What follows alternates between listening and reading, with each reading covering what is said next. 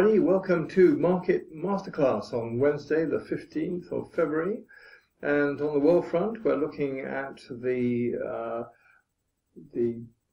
basically commodities-based economy of Papua New Guinea, which is the second largest island in the world after Greenland, and of course the largest in the southern hemisphere.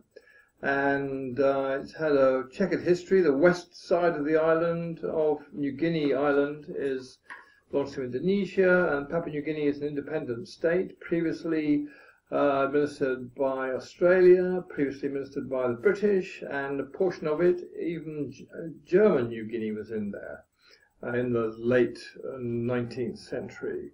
So it's been independent since 1975.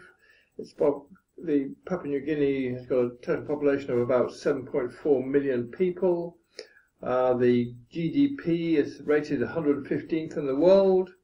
Annual growth has been as high as 8.5% in recent years, although inflation is up at 5%. So that's quite a high inflation for any country. In terms of America's in there investing big time because of oil and gas. Chevron's in there, and the agriculture employs something like 85% of the population, together with forestry and fishing. And the second, the most important in terms of export, of course, is the minerals and the energy sector. Exports comprise oil, a little bit of copper, a little bit of gold. So fuel and mining makes up 41% of the country's industry, agricultural 24%, manufacturing 6%, and the rest divided. Exports, 40% go to Australia, 20% to the EU, 12% to Japan, 7% to China, 6% to Singapore. And in terms of imports, 70% are manufacturing products because it's a non-industrialized country. It's, as I said, the second largest island in the world. It's 786,000 square kilometers. Coffee and cocoa and coconuts are very important, and they got completely wiped out by El Nino with a lack of rain in 1997, which dropped their exports, for instance, in coffee by 50%. So it's a trying time for the locals at that particular point. One thing very interesting, there's so many valleys and so many isolated regions within the country. There are actually 850 different languages in Papua New Guinea, the most diverse linguistic area on the whole planet. 850 languages. In 1999, 26% of the GDP was in minerals. Since then, with the Chevron investment, aid, very important. There are aid from the World Bank, from Japan, from the UN, from the Asian Development Bank and the International Monetary Fund. Australia, we used to be administered by Australia, still invests something like $200 million a year. So there are many volunteers working there from various countries for educational purposes, health purposes, and development purposes. So quite a diverse, interesting country from many points of view. Port Moresby is its capital. It's got about 300,000 as population. It's known as Pom Town or Moresby.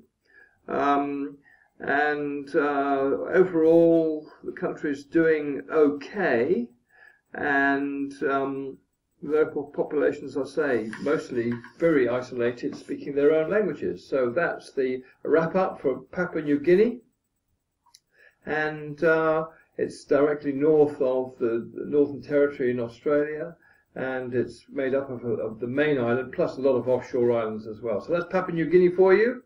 Hope you find that useful and interesting. Bye for now.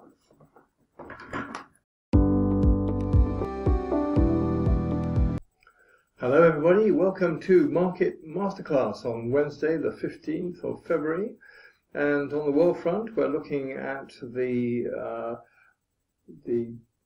basically commodities-based economy of Papua New Guinea, which is the second largest island in the world after Greenland, and of course the largest in the southern hemisphere.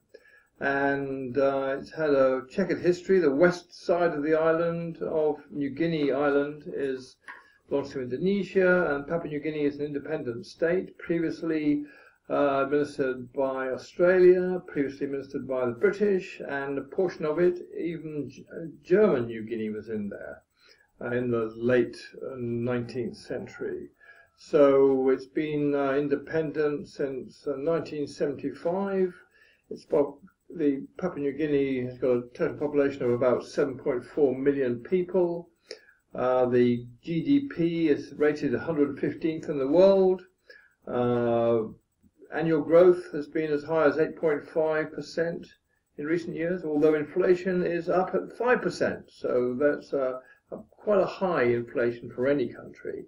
In terms of I mean, America's in there investing big time because of oil and gas. Chevron's in there, and the agriculture employs something like 85% of the population, together with forestry and fishing.